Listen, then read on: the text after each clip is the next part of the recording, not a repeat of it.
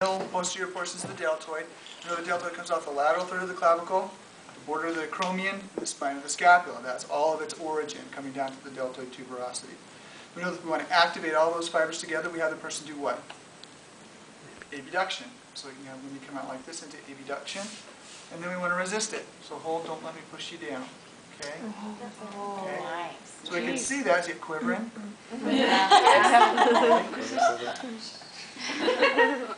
So now if we want to distinguish between the sets of fibers, then we can ask them to do the things they like to do by themselves. In the case of the posterior deltoid, it likes to abduct, but it also likes to externally rotate and extend.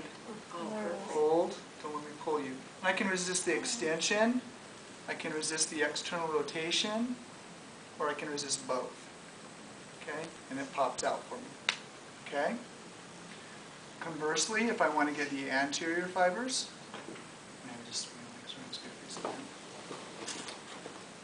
I know they abduct, so I like to do that.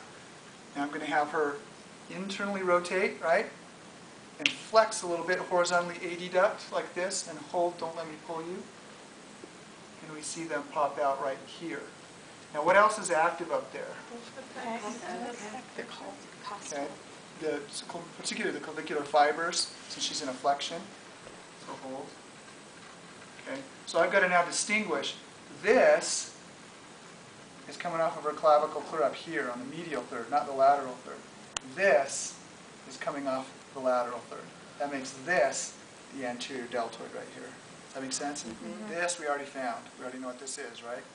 That's pec major. So we have to make a distinction there between those muscles. Then what's in between is the middle fibers. Okay? It's going to be better defined on some of you than on others.